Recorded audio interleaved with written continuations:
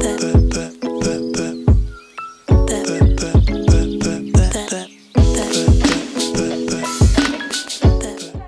back to my channel. I am back with another sewing tutorial, and today I'm going to be showing you guys this lovely maxi dress that I made this week. It's super easy, it's fast. Like I always say, I'm all about super easy and fast sewing tutorials, but today I have a special announcement, or will I say, I am giving away 2 yards of this print to any lucky subscriber.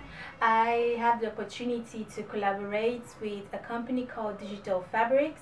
It's a company that is based in Sydney, Australia, and they are able to print on any kind of fabric that you choose to print on. And they have different kind of prints. You even have the ability to choose your own print, and they print it in-house and send it to you. They print by meter, so if you want a fabric, you have to order at least a meter for them to be able to print on it. And this is the print I chose. I really love this print. It's very tropical. I don't know, I love the orange, the deep red, orange, and the blue. So yes, I'm giving away 2 yards of this fabric and also 2 yards of lining. So if you want to win the fabric, all you need to do is you need to follow me on Instagram. I'm going to be picking the winner actually from my Instagram page, so definitely make sure you're following me on Instagram and tell me what you're going to make with your fabric. I think I'm going to announce the winner by next week. I think next week for sure. And yeah, it's super easy. Follow me on Instagram and tell me what you're going to make with this fabric. And if you want to order your own print, I'm going to put all the information to this company in the information bar. Definitely go check them out because they have awesome prints. Yes, I think this is it. I hope you guys love this tutorial. Thumbs up, make sure to share it, and subscribe if you haven't subscribed to my channel yet. Thank you guys so much, and I'll see you guys in my next video. Bye. So for this tutorial, you're going to need 2 yards of fabric. And if you want it super full, then you can make it 3 yards, but I think 3 yards is enough. So 2 yards of any lightweight fabric. I'm using this chiffon, and because the chiffon is see-through, we're also going to need a lining.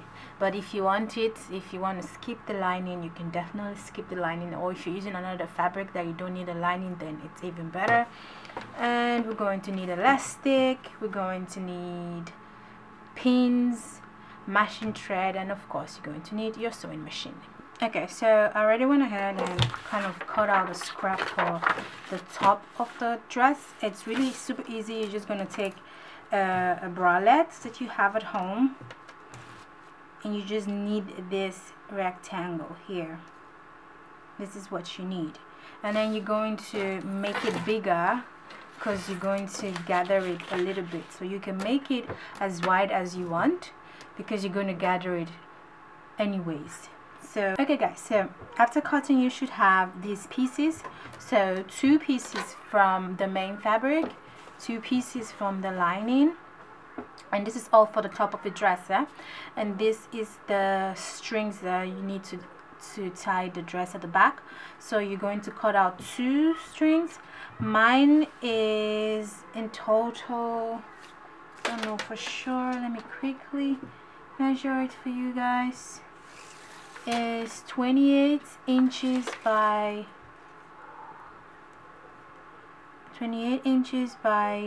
2.5.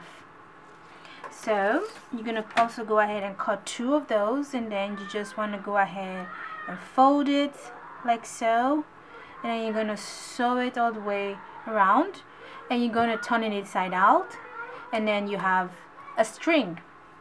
So first of all, I'm gonna go create the string, and then I'll come back to show you guys how to attach the string to the front bodice.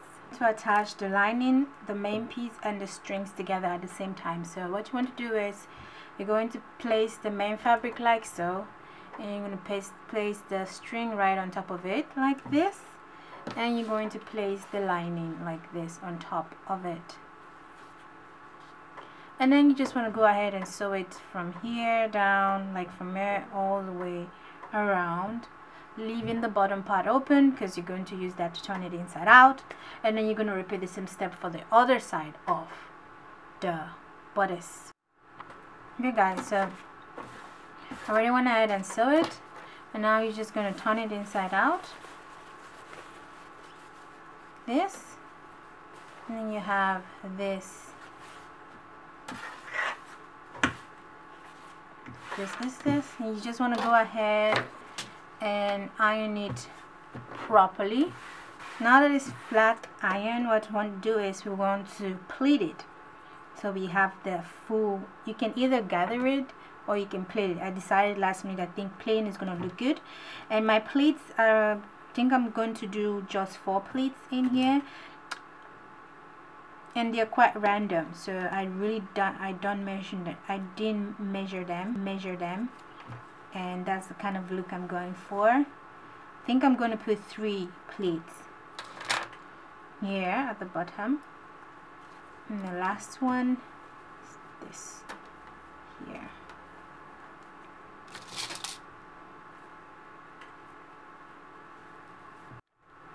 Okay guys, so after sewing the pleats in place, you should have this at this point. Get this out. So basically the front, the upper part of the dress is done. You just need to attach it to the bottom part of the dress. So now we're going to keep this and we're going to work on the bottom part of the dress.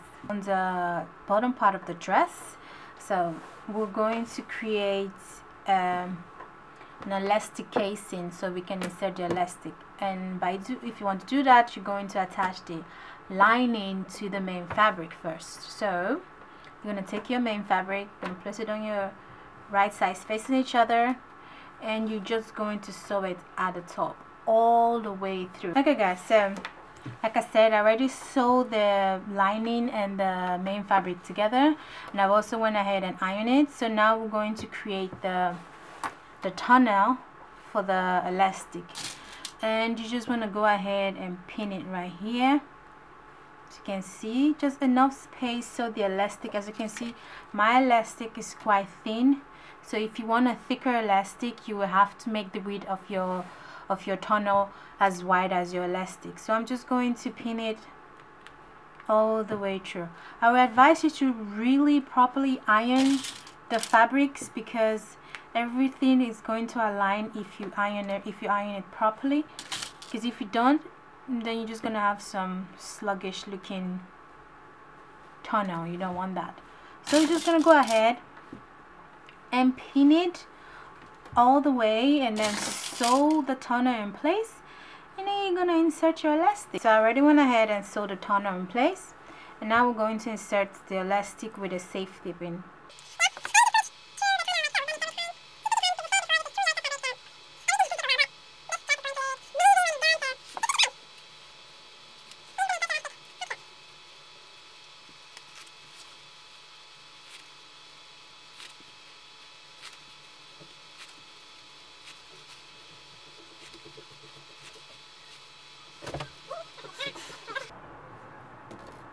So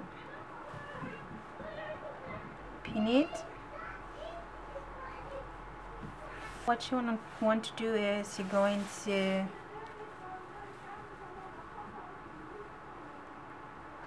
sew it, and also sew close. After sewing that, you're going to flip it back. Sorry, so you have right sides facing each other like this.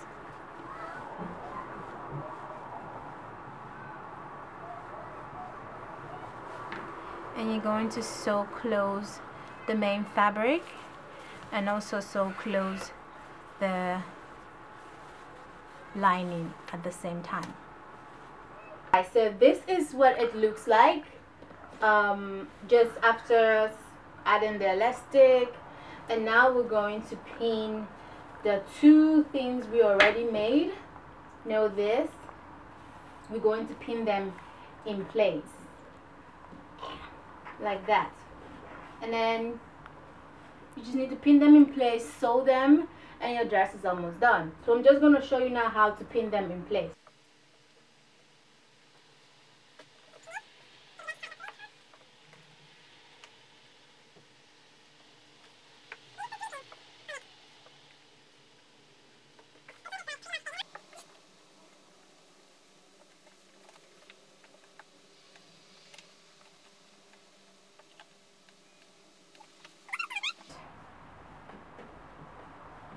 tight at the back.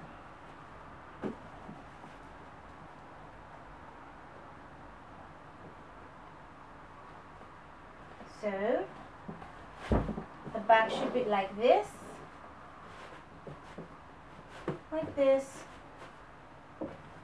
the stitch, and the front should be something like this. So you're going to go ahead and sew it here and sew it here, and your dress is done.